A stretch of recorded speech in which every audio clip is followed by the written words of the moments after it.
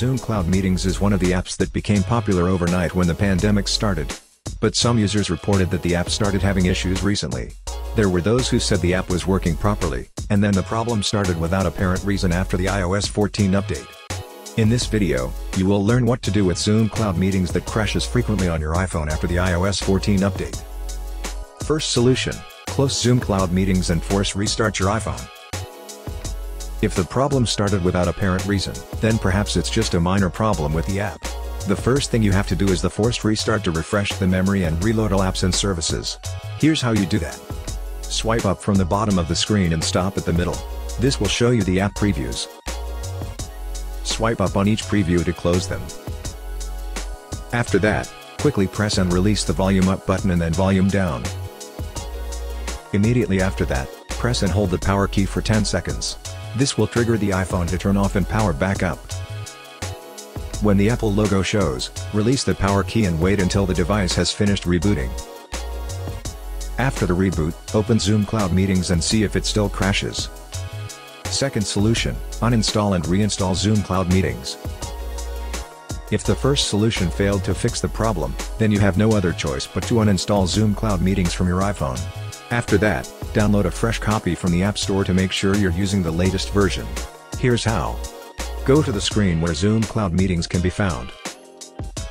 Tap and hold on its icon until options show. Tap Delete App. Now confirm you want to remove it by tapping Delete. Once the app is successfully removed, go back to the home screen and launch the App Store.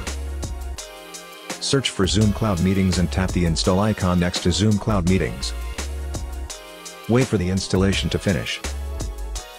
After the installation, tap Open to launch the app. This is the ultimate solution to this problem. So after doing this, you can now use Zoom Cloud Meetings without having to experience the same issue. Third solution: factory reset your iPhone.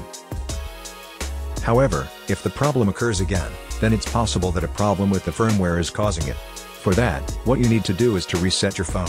A factory reset will bring all your iPhone settings back to default. So before you actually do that, make sure to create a copy of your important files and data. When ready, follow these steps to reset your iPhone. From the home screen, tap Settings. Find and tap General. Scroll down to the bottom of the screen, and then touch Reset. Tap Erase all contents and settings. Tap Erase now. If prompted, enter your security lock. Tap Erase iPhone at the bottom of the screen.